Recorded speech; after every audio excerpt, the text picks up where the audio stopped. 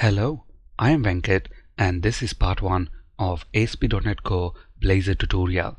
In this video, we'll discuss what is Blazor and why should we use it, set up our local machine for Blazor application development by installing the tools and softwares required. Before we discuss what is Blazor and why should we use it, let's take a step back and understand how we develop web applications today. For server-side development, we use programming languages like C#, Java, PHP, etc. These are the server-side programming languages.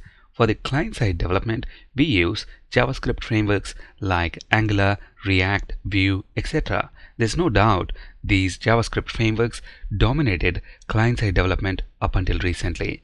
To stay in the business as a developer and remain competitive, it's inevitable we learn both a server-side programming language and a client-side programming language. But the question is, why should we learn and use two different sets of programming languages and frameworks? Can't we use C# for both server-side and client-side development? Well, we can, and that's exactly why we should use Blazor. With Blazor, we can now build interactive web UIs using C# instead of JavaScript.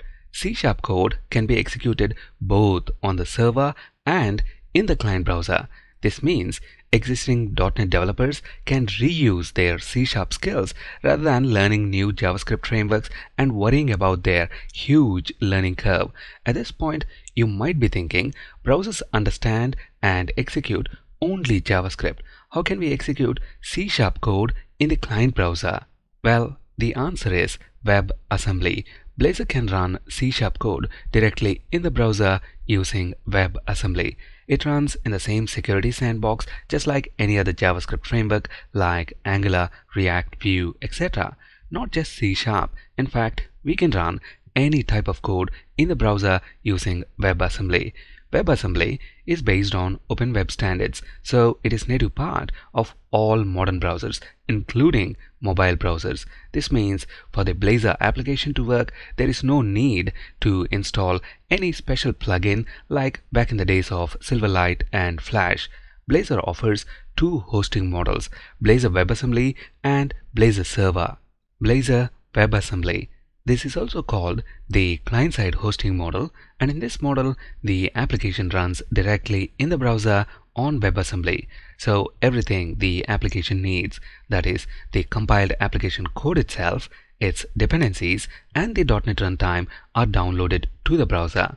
We use the Blazor WebAssembly app template to create a Blazor application with this client-side hosting model. We'll see this in action in our upcoming videos.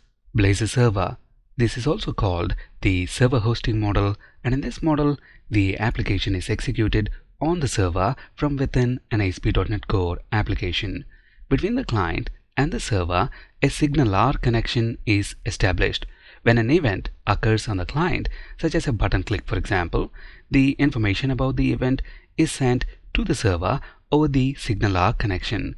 The server handles the event, and for the generated HTML, a diff, that is, a difference is calculated. The entire HTML is not sent back again to the client. It's only the diff that is sent to the client over the established SignalR connection. The browser then updates the UI.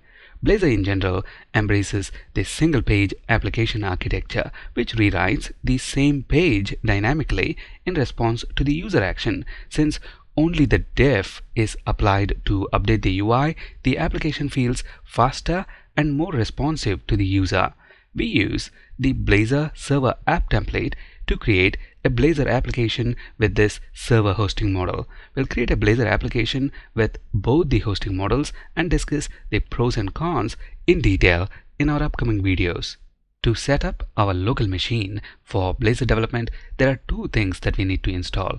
As of this recording, the latest .NET Core version is 3.1. So install the .NET Core SDK 3.1 or later from this URL. To verify the version of .NET Core SDK installed on your machine, launch command prompt by typing cmd in the run window, and here use the command .NET.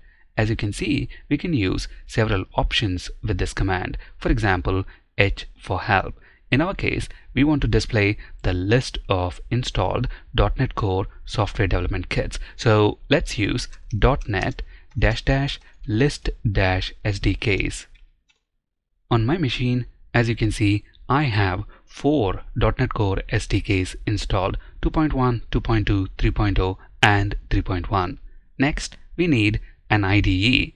We can develop Blazor applications using Visual Studio 2019, Visual Studio Code, or the .NET Core CLI. If you're using Visual Studio, even the free Community Edition works just fine. To download and install Visual Studio, visit this URL, visualstudio.microsoft.com/downloads. If you're using Visual Studio, make sure ASP.NET and Web Development Workload is installed. To verify if you have this workload installed, go to Visual Studio, click on Tools, and then Get Tools and Features. To follow along and get the most out of this course, you need to have basic knowledge of C#, HTML, and CSS.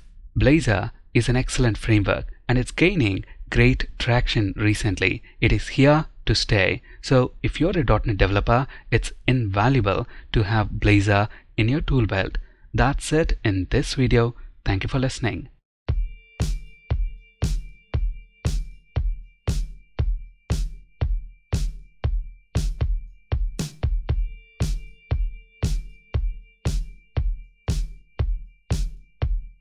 One, two, one, two, one, two, one, two.